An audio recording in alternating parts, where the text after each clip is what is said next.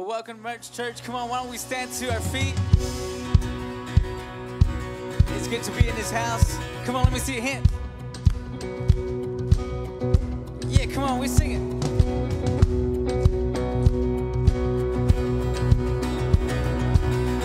I saw Satan fall like lightning. I saw darkness run for cover. But the miracle that I just can't get over, my name is registered in heaven. Come on, we sing. I believe in signs and wonders. I have resurrection power. Yeah, so the miracle that I just can't get over, my name is registered in heaven. Come on, you say, my praise belongs to you forever. Come on, every voice. This is my testimony from death to life. 'Cause grace rewrote my story. I'll testify. By Jesus Christ the righteous, I'm justified. This is my testimony. This is my testimony.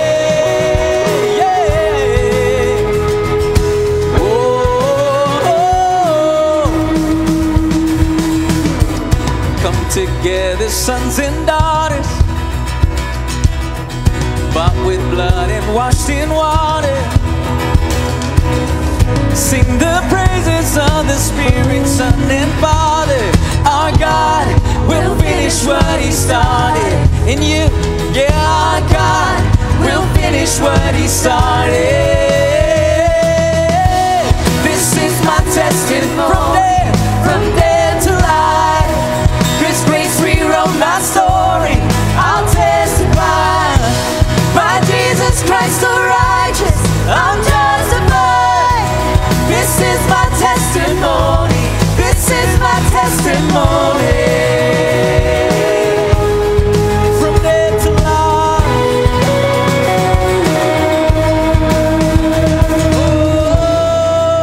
Oh. Sing it out. If I'm not dead, you're not done. Greater things still to come in Merge.Church.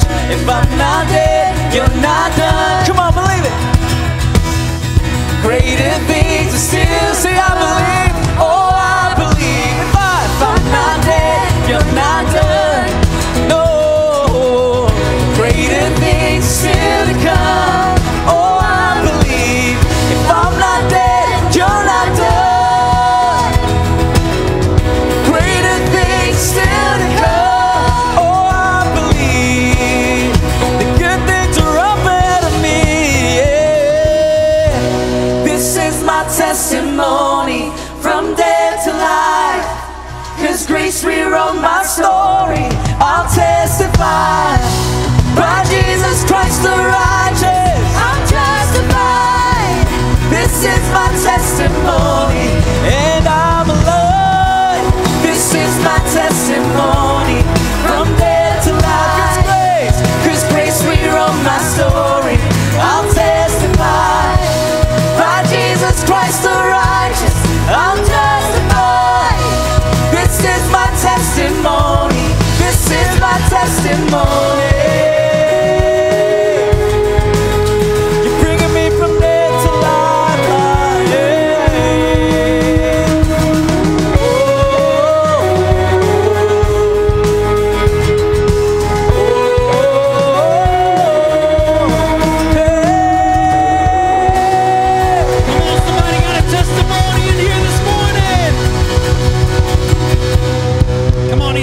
To us, amen. Amen. Hey guys, you can go ahead and be seated just for a minute. Hey, if I haven't met you yet, my name is Michael, and I want to welcome every one of you guys here today. Thank you for joining us for service. Thank you for being here in person with us, guys. Thank you for being here. Thank you for those of you that are watching online, whether it's going to be today or maybe sometime in the future. We thank you for joining us today. And hey, we want to encourage you to do something with us real quick. I want you to pull out your phone, go to our Facebook page, and I want you to share this live feed. Literally, when we do this, there are many, many others that that will be able to watch this service. So I want to enjoy and encourage you to do that today. If you don't have Facebook, you can actually go to our YouTube channel. You can text this link to somebody and you can encourage them through that today. So we want to encourage you to do that. Hey, I want to welcome all of our first-time guests with us this morning. Come on, help me do that today. Listen, if you are new to Merge this morning, we welcome you. We thank you for joining us. Hey, we would love to connect with you. And so one of the ways that you can do that is you can go to our website at Merge.Church. You'll see a connection card there, and you can go there and you can fill that out. We just love to connect with you this morning, so please take some time to do that. A couple quick announcements that we've got this morning. We've got youth this evening. If you are in 6th grade through 12th grade, make plans to join us for Merge Youth here at the church this evening from 5 o'clock to 7 o'clock. We have a great time. We eat. We love eating. We enjoy games together, man. We have fun. We share a Bible study, so make plans to join us for that. Also, don't forget this Wednesday, we encourage every one of the guys in the house to be here for Merge Men. It's going to be happening this Wednesday starting at 6:30. We do this once a month. It's usually the 3rd Wednesday of every month. So, guys, we encourage you to join us for that this Wednesday starting at 6:30. Hey, guys, you go ahead and stand with us this morning. Now, these guys are going to go ahead and lead us in worship here in just a moment. But before they do, we're gonna take some time to worship through our giving. And so a few different ways that you can do that. On your way out, you'll see some generosity boxes. You can drop your gift there. You can also go to Merge.Church. There's a giving tab there. You can also text to give. Just text the dollar amounts to the number 84321, or you can mail your gift in. But here's the thing, guys. Everything that we do here at Merge.Church, you are a part of that through your giving. And so we thank you for partnering with us. We thank you for everything that you give. And we know this, and this is something that we found out in our own lives, that when we give, the Bible teaches us that He will bless us for that giving. When we sow into God's kingdom, God will bless you for that. And so we want to thank you for partnering with us to allow us to do all the things that God has called us as a church to do. Guys, go ahead and bow your head and close your eyes. We're going to get right back into worship this morning. Guys, I shared with our team this morning some of the greatest news that anyone could possibly share. God loves you. Come on, I say God loves you. And no matter what you're going through today, no matter what you faced throughout this week, no matter the fears or the concerns or anything that you've got going on, please know God loves you and He's there for you. And no matter what you're facing in your life, He can bring you through today. This next song talks about fear this morning, that we don't have to allow fear to control us, that we don't have to be afraid of the things that come at us in life, because we have a God that fights for us, that's there for us. And so over these next few minutes, we want to just put our faith in Him and believe in Him to do all the things that He wants to do in our lives. God, we love You today. God, we give You our praise. We give You our focus this morning. I pray that You would have Your way in this place, God. I thank You, Lord, for the one fact, Lord, that we can always depend on, that we can always rely on, God, that You love us. And I pray that we would just sense and feel that love in everything that we do this morning. God, we worship You. We give You our all today. In Jesus' name we pray. Amen.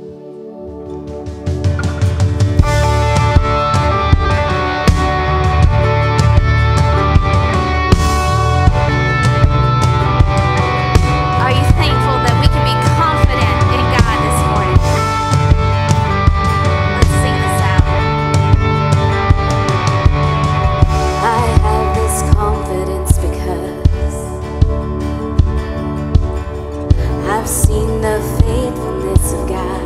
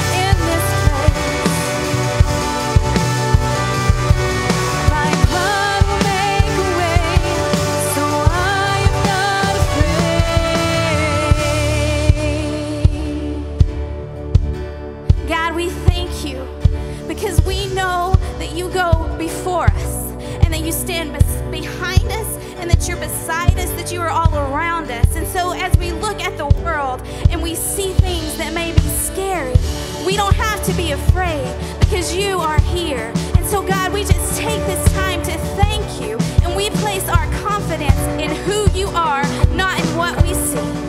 We love you this morning. Church, just praise him today.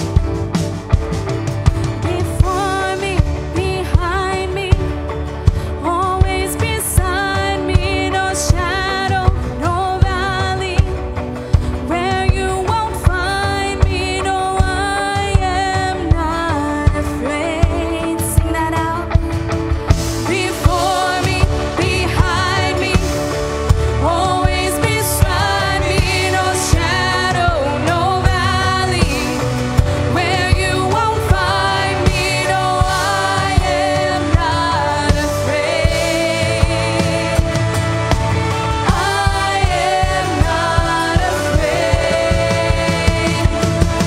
When I walk through the waters, I won't be overcome. When I go through the rivers, I will not be drowned.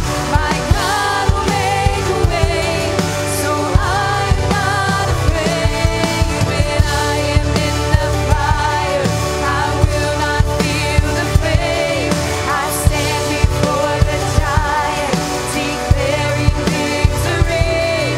My God will make a way, so I'm not afraid. Lift up a shout of praise. Lift up a shout of praise.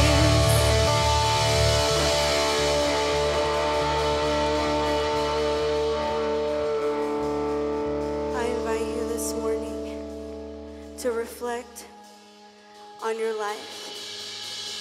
Sometimes it's difficult to see or hard to remember. But when we look back, we can see God's goodness and mercy all around us. And this morning, I pray that you can lift up your voice. I love you, Lord. Oh, your mercy never fails me. All my days, I've been held in your hands. From the moment that I wake up until I lay my head, oh, I will sing of the goodness of God.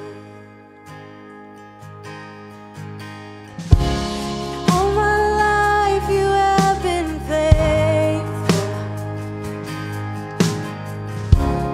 All my life you have been so, so good. With every breath that I am able, oh, I will sing of the goodness of God.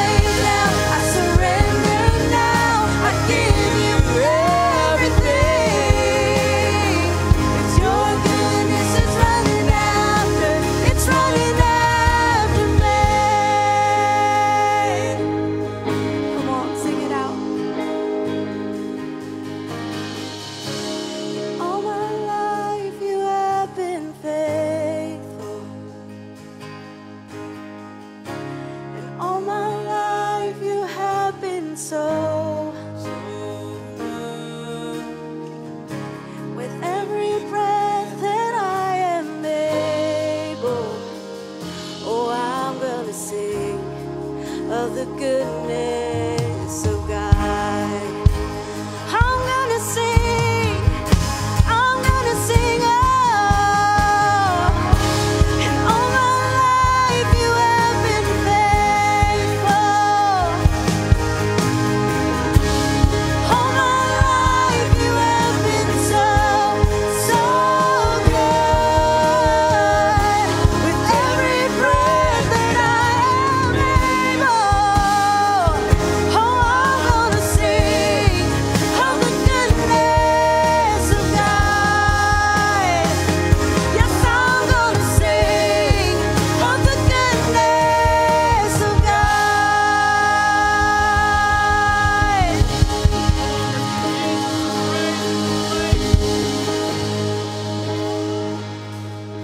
May Heavenly Father, God, we lift you up.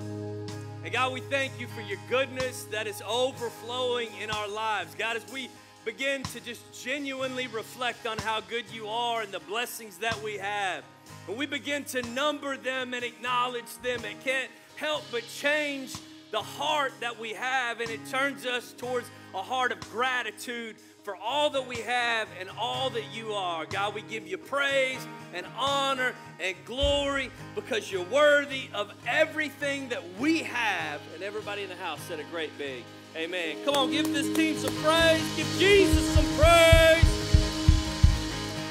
Man, give somebody some nucks before you sit down. I'm not going to have you hug anybody yet, but we need some nucks. We need some love in this place. Man, I'm excited about today, excited to have you here. If you're joining us online, we say thank you for being with us and tuning in. We're in this series called True North, and we took a week off last week for Mother's Day to honor the moms. But True North, the premise is essentially this, that True North is a place on a map that is a preset destination that is unchanging, but magnetic north, if you pull your compass out and you attempt to go north, then what you'll actually find is that it deviates just a little bit from what true north is. And for many of us, we're in pursuit of a more meaningful spiritual life, but our challenge is we're just a degree off, maybe 2 degrees off. We're just a smidge off from where we're supposed to be. And that doesn't seem like a big deal in the short run, but over a long period of time, it becomes a really big deal to just be a little bit off. So what is true north? Well, Jesus is the only way to find true north. So who is Jesus? Well, we've been breaking down the 7 I am statements from the book of John, where Jesus tells us exactly who he is. What better place to look if we want to know who Jesus genuinely is in our lives and to us than to look at the words of Jesus himself. And today we're going to look at John 14:6. Jesus answered. What's Jesus answering? He's answering Thomas. Jesus has his disciples gathered around. It's toward the end of his earthly life, and he's explaining to them that, hey, in my Father's house there are many rooms, and I'm going to go away from you to make a place for you in my Father's house. And Thomas is like, but we don't know where you're going. Like, this doesn't make a lot of sense, Jesus. We don't know what you're talking about, bro. So Jesus answers Thomas, I am the way, the truth, and the life. No one comes to the Father except through me. Jesus is like, Thomas, listen, bro, like, you're complicating this. You see, you want a Garmin to set on your dash to tell you what direction it is that you need to go, but here's the truth. All you need to know is me. And if you know me, you know the way, you know the truth, you know the life. What Jesus is saying is, I am it. You ready to go home? Right? It's the message. That's the good news. But do you ever go to a place or get around someone that just kind of has it? Like that it factor? You know, like you walk in some places and you can't even define what it is. You just know that it's right. Like it's just like, oh man, like that's it, right? Like for some of you, you don't know how to decorate. I know that's offensive, but it's just the truth, okay? Some of you don't know how to decorate, but you walk into someone's home that is beautifully decorated and it has this it factor, right? You walk in, it just feels good. It just feels like home. You cannot tell me why. You can't explain that the pictures and the mirrors are hung at eye level instead of 17 feet up. That's not where they belong. You can't explain to me that the proportions are correct and that the sitting area is where people actually face one another to have an actual conversation. You can't explain to me that it's not cluttered, that there's clear walkways, and the coffee table isn't too close. It's not an ottoman. I get worked up about these things in my life. It just has it. Don't we all want it? I just want it. So what is it? I don't know. Jesus says, I'm the way, the truth, the life. He says, I'm it. How do I have it? I wish I could give you some magical recipe in your life, right? That it's like you can take it to your business, to your marriage, to your parenting, to your workplace, to your school, to the hallways, and like you would just all of a sudden, like you're it. Like you got it. You got the it factor in your life. Like we pursue the it factor as a church constantly, right? Like you want it. Whatever it is, right? It's just Jesus. Jesus is like, don't complicate it. You don't need a Garmin. You don't need all this extra stuff. What you need is it. Like we know that it has a lot to do with the Holy Spirit. We know that it has a lot to do with the culture that you create around you. Like what do you mean by culture? Culture is just the things that you actually do, not the things you say you do. The things you actually value through your actions. We know that God makes it happen, that it's for God's glory, that it's for God's recognition, that it's for God to become made known to those that don't know him. We know that it's from God and by God. We know that we cannot create it, we cannot reproduce it, we cannot manufacture it. I know this, it's rare that one person will bring it, but it's common for the wrong person to kill it. We know this, and we're going to break this down because we're going to see Jesus tell his disciples what he's already told them. I'm the way, the truth, the life. And then we're going to see the early church and how they had it. Like I want you to understand how much it the early church had. The early church had so much it that there was a dude that got bored from all of the preaching and the droning on. He got so bored he fell asleep and he fell out a window. I'm dead serious. This is in the Bible. Like it really is. He got so bored from all the preaching, he fell asleep and fell out a window. But they had so much it, you know what those cats did? They went over and resurrected the dude. Raised him back to life and said, put your ears back on, boy. You're not done listening yet. That's some it, right? Like you fell asleep, don't worry. Whoop, you're back. They had it. Why? Because they sat around the table and they heard these words, I'm the way, the truth, the life, and they believed it. And they understood that Jesus was it. Jesus was everything that they needed. In Acts 2:42 through 47, we're just going to take a small look at all the it that the early church had. It says they devoted. Everyone say devoted. That's a good word, right? Devoted. Not casual, not menial, not marginal. They devoted themselves to the apostles' teaching and to fellowship, to the breaking of bread and to prayer. Everyone was filled with awe at the many, everyone say many wonders and signs performed by the apostles. All, everyone say all the believers were together, everyone say together, and had everything in common. They sold property and possessions to give, everyone say give. Notice to who? To anyone who had need. Every day they continued to meet together in the temple courts. They broke bread in their homes and ate together with glad and sincere hearts. Everybody help me here. Praising God and enjoying the favor of all the people. And check out this. And the Lord added to their number daily those who were being saved. Daily. That's it, right? Like they had it. They're in unison and together and fellowshipping and breaking bread and learning and growing. And they have it so much so that every single day, everything comes together. I heard a pastor tell a story about when he was launching his church. And he's like, I'm praying with my launch team. And I tell them, like, imagine if like one person accepted Jesus every single Sunday at our church.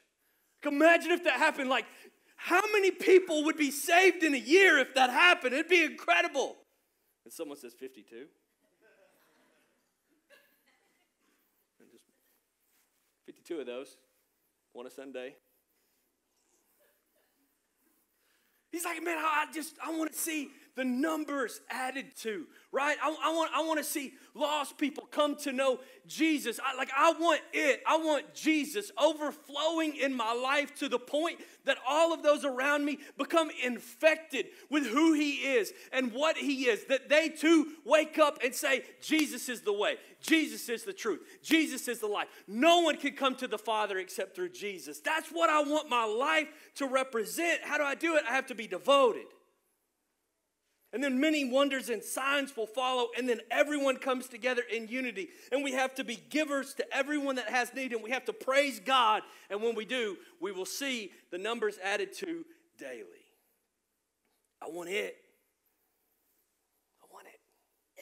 It's like, how do I get it? I just want to give you a few things that I hope we can take away that will be beneficial to all of us. I think the first thing that we got to do is we have to be laser focused. You see, more doesn't equal better. Better equals better. More is not better. Better is better.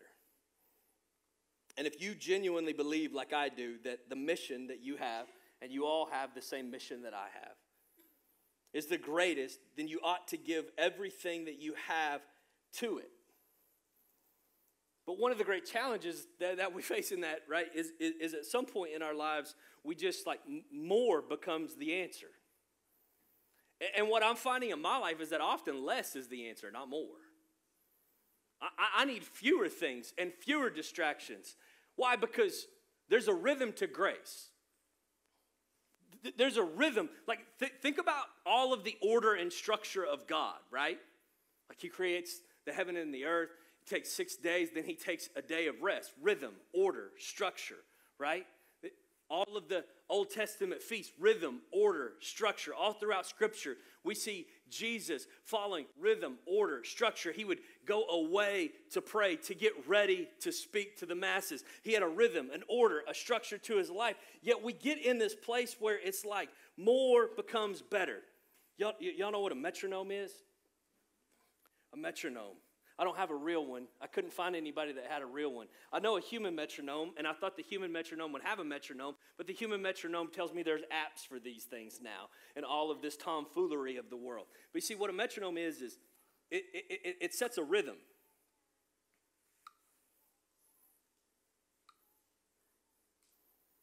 Some of y'all need to get one of these for your clapping during service.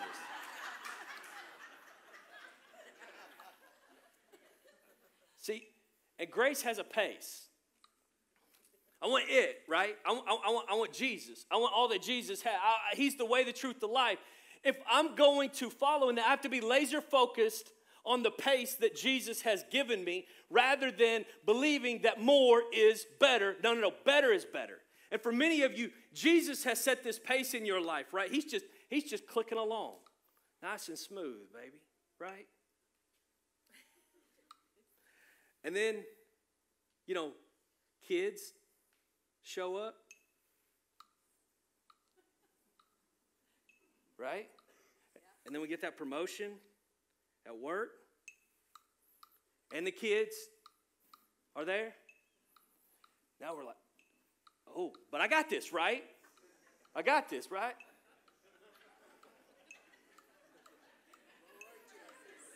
'80s aerobics, baby. And then all of a sudden what happens is we let the influencers influence what we should be doing and how we should be living. And we let the bad relationships in.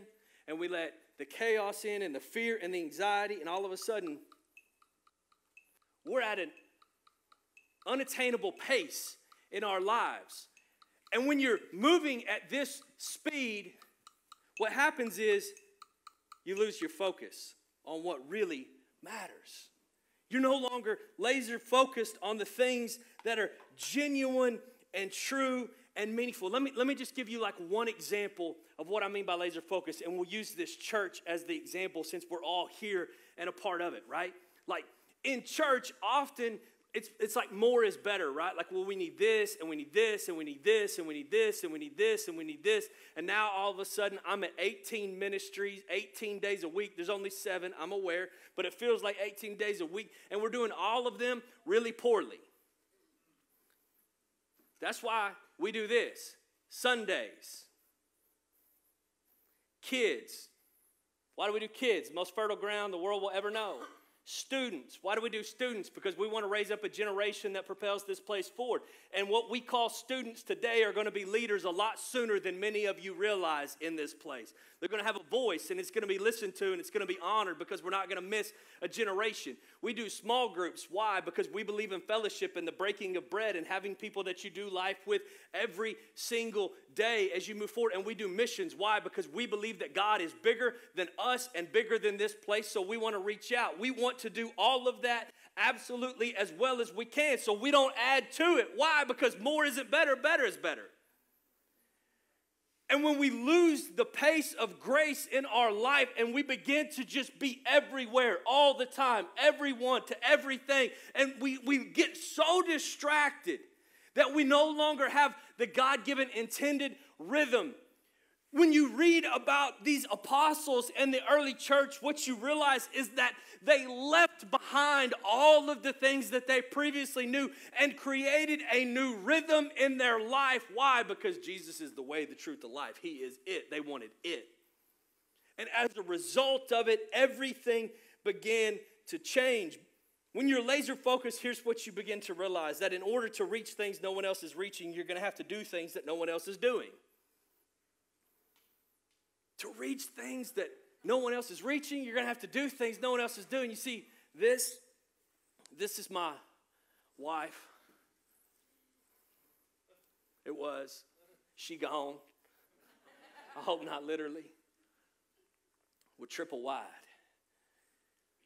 What we've got here is one day my wife says, Jacob, I need you to go get a ladder. And I'm, oh, yes ma'am, right?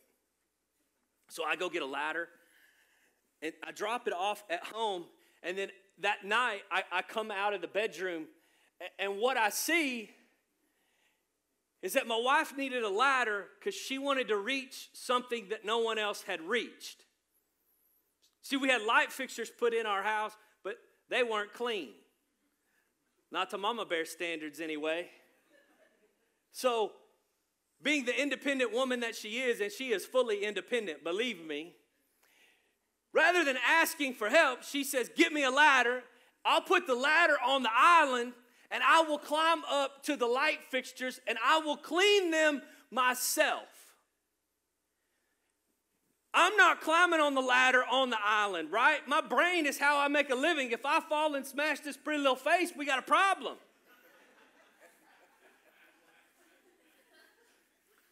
Call somebody to do that. Can I get an amen? I mean, she wanted to reach something that no one else had reached, but to do it, she had to do something no one else was willing to do.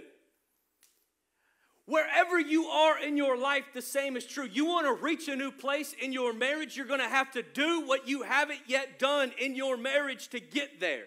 You want to reach a new place at your workplace, you're going to have to do what no one else is doing. Maybe you need to be the good attitude in the room when everyone else is sour. Maybe you need to be early and stay a little late. Maybe you need to be the one that volunteers to take on a little bit extra so that you can carry a little bit of load that no one else is carrying. If you want to reach places and things that no one else is reaching, you're going to have to do what no one else is doing. That's what the early church did. This is super cool about the early church, and I've talked about this before, but I think it's so powerful. The early church was so committed and devoted that whenever they came to kill them, here's what happened. They spread. And they reached more people. Why? Because they went places no one else was going to. They did things no one else was doing.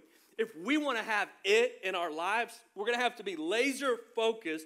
We're going to have to do things that no one else is doing. I was at lunch this week, and this really nice lady, she came up to the table, and it was one of those awkward moments when you're trying to like figure out who this is, right? Like the wheels are turning, but I can't tell because I can't see anybody, and so super confusing.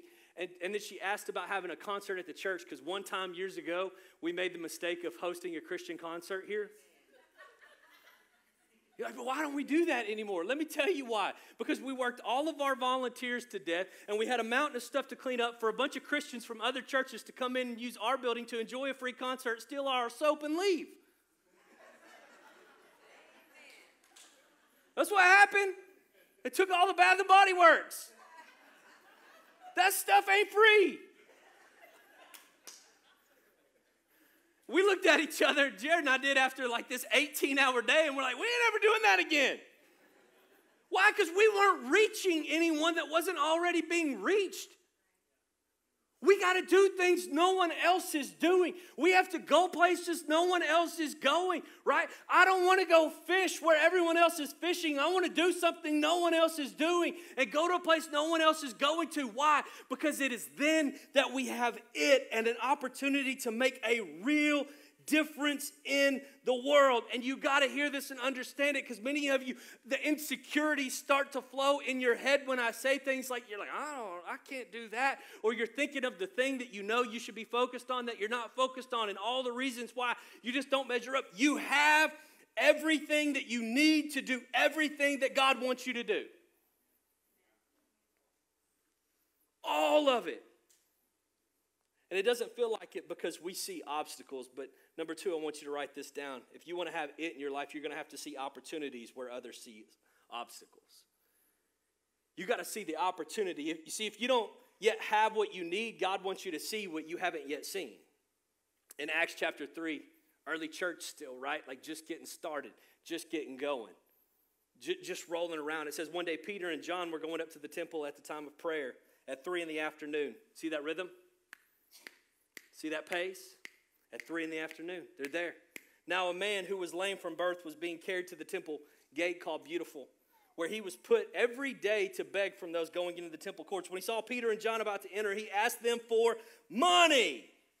Peter looked straight at him, as did John. Then Peter said, "Look at us." So the man gave them his attention, expecting to get something from them. Then Peter said, "Silver or gold I do not have." I don't have it. Now, most of us in there, right? Because we see the obstacle. I don't have what you need. You say you need money. I don't have money. This conversation is over. I see the obstacle that is between us, which is I don't have what you say that you need. There's a disconnect here, and we don't have it. But Peter, instead of seeing the obstacle, sees the opportunity. He says, what I do have, I give you. In the name of Jesus Christ of Nazareth, walk. Taking him by the hand, he helped him up, and instantly the man's feet and ankles became strong. He jumped to his feet and began to walk. See, Peter's laser focused on it. He understands Jesus is the way, the truth, the life. Jesus is it. So here's what he understood. What seemed like an obstacle, I don't have any money and you need money, is really just an opportunity for me to give you what you really need, which is Jesus.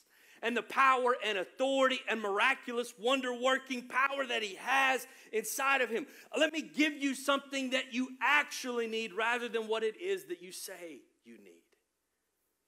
He didn't walk away just like, oh man, get out of here. I don't have any money and I don't know what to tell you and this isn't going to work. No, Peter says it may seem like an obstacle, but it's really an opportunity. But for so many of us, here's why we don't see opportunity. And here's why we only see obstacle.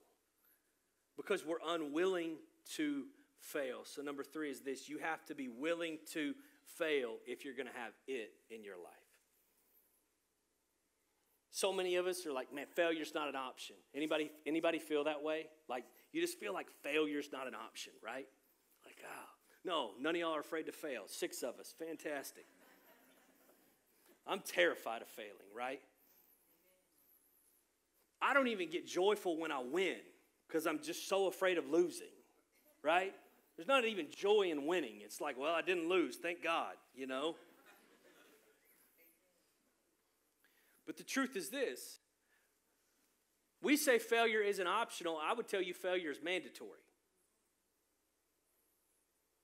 It's a mandatory part of your life, your growth, your understanding. Why? Jesus says, I'm going to prepare a place for you in advance. I'm the way, the truth, the life. Meaning what? We cannot do it ourselves.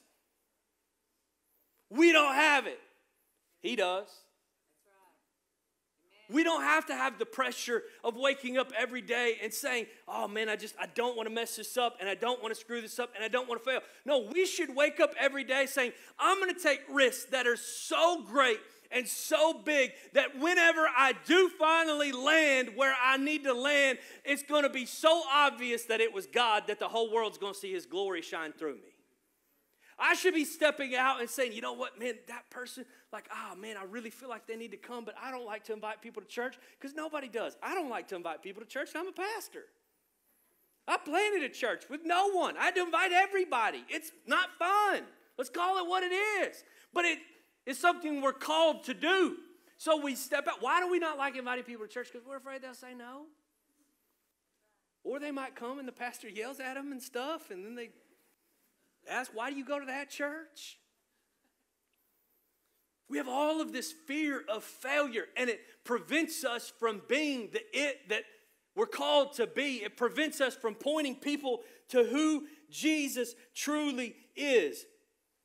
I've told this story before, but it illustrates the point so well. When we decided that we were going to launch a church, we scheduled 4 launch team meetings. And the first one actually went pretty well. Like, it was good, right? We shared all this vision, and the people were engaged, and they were excited. We had a really good turnout. I'm like, oh, ain't got nothing on me, you know. We got this. We be all right. And then the second one, like 4 people came. Great, we went from 35 to 4 real quick. Killing it over here, right? And I didn't want to have any more. That was my solution, right? My solution was, okay, we're still going to plant the church, but we're not going to have launch meetings anymore. Because I failed, right? Yes, that was a failure. Y'all can all like be like, I don't know, was it? Yes, it was a failure. 4 people came. It was a failure. It was miserable, all right? There was no energy in the room like that. Like it didn't hit. It just was one of those days, right? It wasn't connecting. It was tough. It was miserable. So I thought we'll just cancel 3 and 4. Like we just won't really acknowledge it. We'll just kind of move on like it never really happened, and we never really said that we were going to have 4, and that's not really what we were going to do. And one night I'm laying in bed, and my wife looks at me because she's the one that climbs on the ladder and goes places no one else will go to reach things no one else will reach. And she's like, you have to have all 4. I said, why? She says, because nobody follows a leader that goes back on his word. She said, if it's just you and me, it's just you and me. We're going to have them. And I cried, if I'm being honest, because I didn't want to. And it was miserable. And I was scared. And some people came at 3, and some people came at 4. And then we launched a church, and here we are. Look at us now.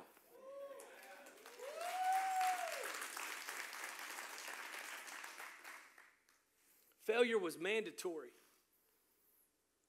I learned about how to lead a meeting better and how to cast better vision. And let me tell you something, I did a lot of work between meetings 2 and 3. I called every pastor I knew and said, what should I do differently? Here's what I did at the last one. And I took all the criticism and all of the feedback. I took online leadership course, like literally if I could get my hands on. I read every John Maxwell book you could find, right? I was doing everything I could between because I didn't want to fail again, but I had to take the risk. If we wouldn't have had launch meetings 3 and 4, I can promise you we wouldn't be here today where we are seeing God move. And here's what you have to accept. I shared this with our staff.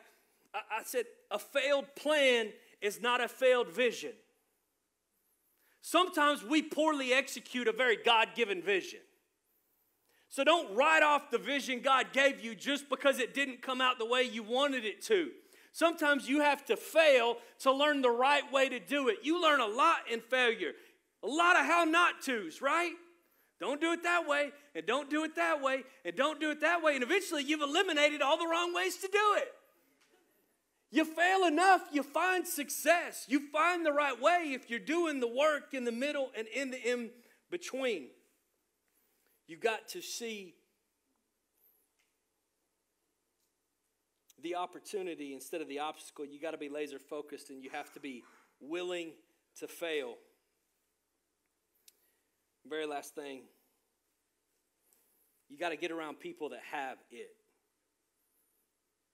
If you want it, you got to get around people that have it. You know, one of the most powerful things about a gathering that we don't often talk about, like a weekly gathering, is that a huge part of what we're doing is letting it rub off on other people. You see, there's a lot of brand new Christians and new believers that maybe don't understand like what it is that they do or what it is that they should do. So guess what we do when we come together? We model that. How? We pray together, because you should pray. We read God's word together, because you should read God's word. We worship God together, because you should worship together. We fellowship and break bread together. Why? Because you should fellowship and break bread together. What we're doing is giving people an opportunity to experience it when they don't know what it is. If you want to be better in your life, you're going to have to get around some people that have it. But instead, we have a natural tendency to get around people that don't have it in a hopes that we're the one that has it. Like, I'm not going to surround myself with anybody better than me, right? I'll just surround myself with people that are lesser than me, and then I'll feel better about me. 1 degree off. Just 1 degree off. But there's no one in my life challenging me. But I'm trying to move north, but I'm 1 degree off. And all of a sudden I look up and that decade's gone. That marriage is gone. That business is gone. Why? Because I didn't surround myself with people that had it. And listen, you got to get around people that have it, and then you got to shake off the haters. All right? Everybody do a little shake. Come on now. We're going to loosen up in church a little bit. Man, y'all can't dance at all. It's bad. I heard a story. There was a village. The village only had one mule. So this mule was highly important to this village. But there was a big hole in the middle of the village, and this mule fell in the hole.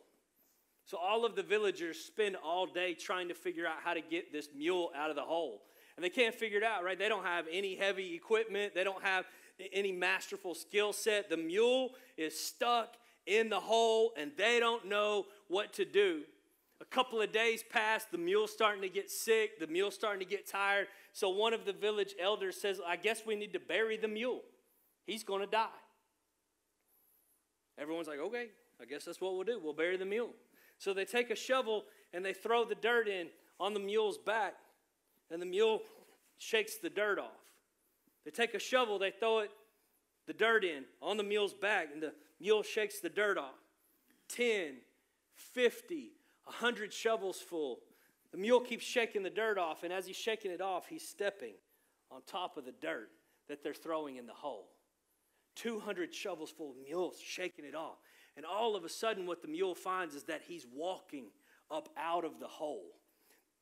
They're throwing dirt at him, trying to bury him, trying to tell him that he doesn't have it anymore, that he's not of value. But what the mule does is he just keeps shaking it off long enough to climb himself up out of the hole. Some of you need to start shaking off all of the dirt and get around some people that have it. Why? So that you'll be willing to fail, so that you'll see the obstacle as an opportunity, so that you'll become laser focused in your life. And then all of a sudden, it all begins to align. You're moving true north, and you're like, Jesus is the way, the truth, the life. No one comes through the Father except through Jesus, and it's my purpose and my mission to share that good news with the world, and I'm going to be focused on it, and I'm going to see opportunity, and I'm going to be willing to fail, and I'm going to surround myself with other people that are in unison and in unity with what it is that God's called me to do, and then I've got it,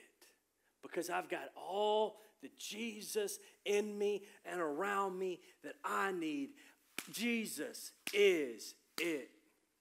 Heavenly Father, God, we praise you. We love you. We thank you for your word, your truth, your goodness. We thank you that you care about us enough, that you went before us to make a place for us. And God, when we feel distracted and we feel chaotic and we feel like there's no direction in our lives, I pray that we would just come back to this simple passage where you remind us that we don't have to know every step or every turn or every twist. All we have to do is know that you are the way, that you are the truth, that you are the life, and that we will come to the Father in and through you and your blood shed for us. God, I pray that we would let that truth empower us. As Michael said, that we would just say, like, God loves me. Like the creator of the heavens and the earth loves me. The one that called light into existence loves me. The one that made the heavens and the earth loves me. The one that made the oceans and the mountains and the valleys and the animals loves me.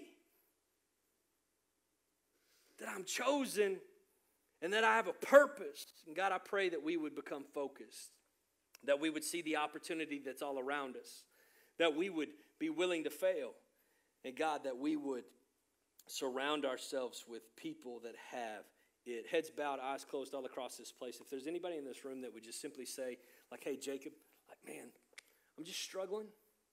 Like, I'm not focused and I'm not moving in the pace of grace. I'm kind of all over the place. And I'm not willing to fail. I'm not taking any risk. I'm not stepping out of my comfort zone. I'm not doing these things. I'm missing it in my life. Would you just slip your hand up? Nobody's looking around. Just want to pray with you right where you are. Thanks, guys. Man, Heavenly Father, God, I pray right now that you would just begin to empower those bold enough to raise their hand. Like, what a step, God. What a step of faith to say, like, I need more it. I need more of you. I need more boldness. I need more risk taking. I need more clarity of vision. I need more focus in my life. I need more willingness to fail. God, I need to see opportunities instead of obstacles. And God, I need to surround myself with people that have it, that are more like you. God, I pray that you would empower that boldness and that you would allow it to move beyond a hand raised in a local gathering, and that you would send it into their Mondays and Tuesdays, that they would begin to see their week differently, that they would begin to see their relationships differently, and that they would move forward and be all that you have called them to be, because you've called them to be world changers. You called them to be kingdom builders. You called them to be people that are followed by signs and wonders and miracles, because they are walking with you in goodness. And heads bowed, eyes closed all across this place still. If there's anybody in this room, maybe you're watching online, you can send us a message. But you would simply say, like, man, you only come to the Father through Jesus. Like, I don't know Jesus. It's like, I don't know what that means for me. I don't have a personal relationship with Jesus. I don't really understand all of this, but I know that I want to get right with him, and I want a place in this heaven that you talk about. If you're just in the room and you say, like, I need that in my life. I need Jesus to be the Savior of my life. Would you just slip your hand up? Nobody's looking around. Nobody's judging or watching online. Send us a message. We appreciate it. Everybody say this with me out loud and proud, because we all need a Savior. Dear Jesus, I thank you for dying for my sins. I ask that you cleanse me and that you make me new. I acknowledge that you are my Savior. It's in your name I pray. Amen. Amen. Hey, everybody stand up all across this place. Everybody say, I will be it in the world around me. In Jesus' name. I love you guys. Have a great week.